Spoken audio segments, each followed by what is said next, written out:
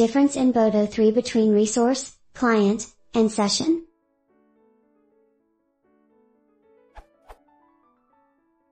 I am using Python February 7, 2012 and Ubuntu 16.04 LTS.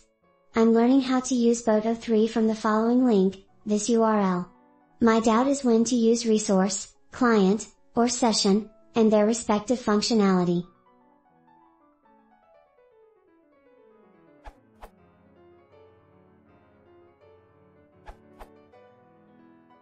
Client and resource are two different abstractions within the boto3 SDK for making AWS service requests.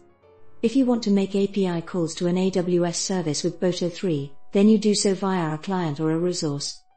You would typically choose to use either the client abstraction or the resource abstraction, but you can use both, as needed. I've outlined the differences below to help readers decide which to use.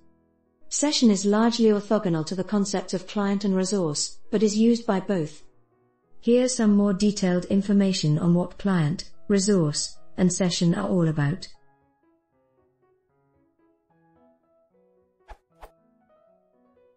Client.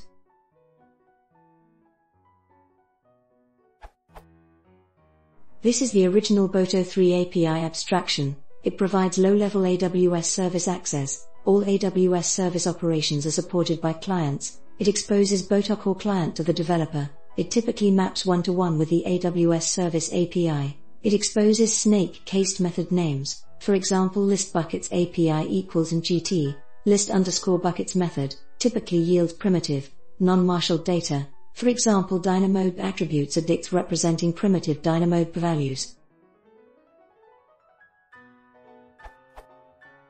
Requires you to code result pagination. It is generated from an AWS service description.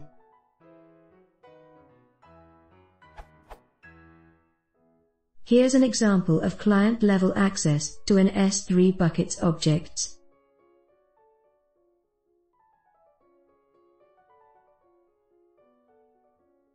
Note, this client-level code is limited to listing at most 1000 objects. You would have to use a paginator, or implement your own loop, calling list_objects_v2 repeatedly with a continuation marker if there were more than 1000 objects.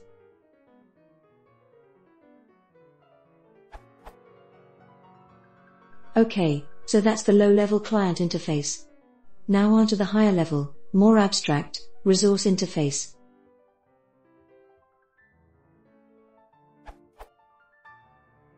Resource.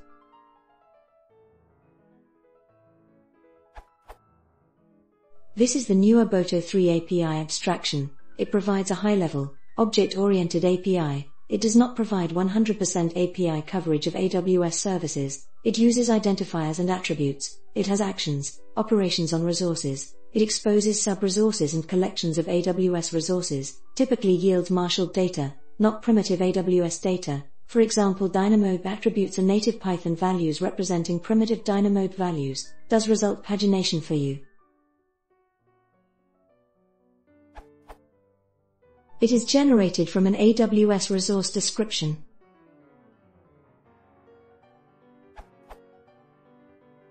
Here's the equivalent example using resource-level access to an S3 buckets objects.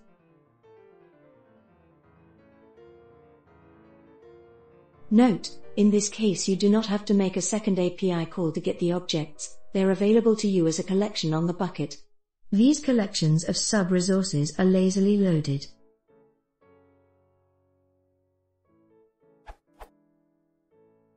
You can see that the resource version of the code is much simpler, more compact, and has more capability. For example, it does pagination for you, and it exposes properties instead of a raw dictionary.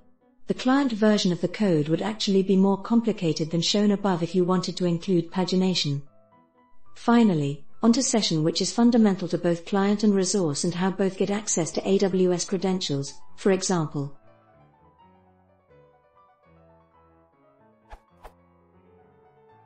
Session stores configuration information, primarily credentials and selected region, allows you to create service clients and resources. Boto3 creates a default session for you when needed. A useful resource to learn more about these boto3 concepts is the introductory reInvent video.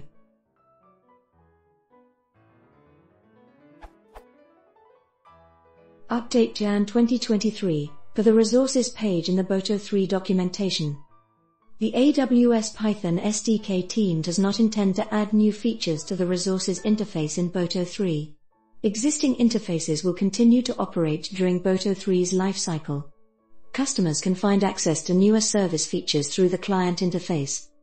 You can read more about the plans to deprecate resources at boto3/discussions/3563.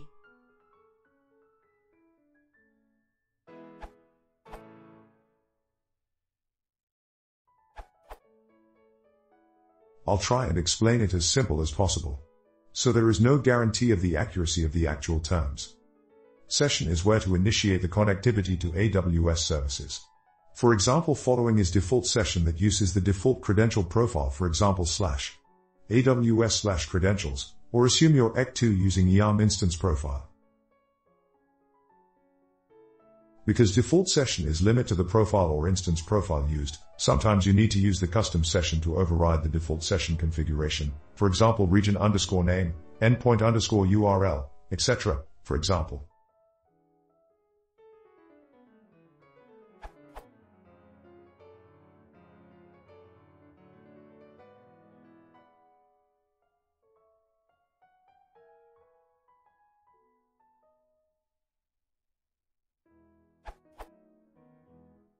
Resource. This is the high-level service class recommended to be used. This allows you to type particular AWS resources and passes it along, so you just use this abstraction then worry which target services are pointed to. As you notice from the session part, if you have a custom session, you just pass this abstract object then worrying about all custom regions, etc. to pass along. Following is a complicated example. For example,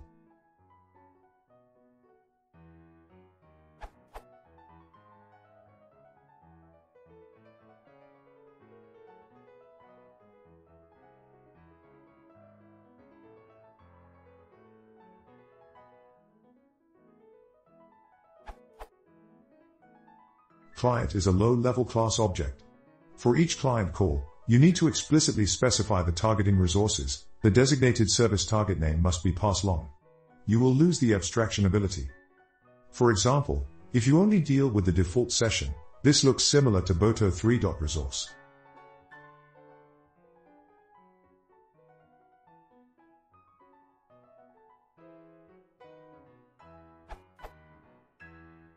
However, if you want to list objects from a bucket in different regions, you need to specify the explicit bucket parameter required for the client.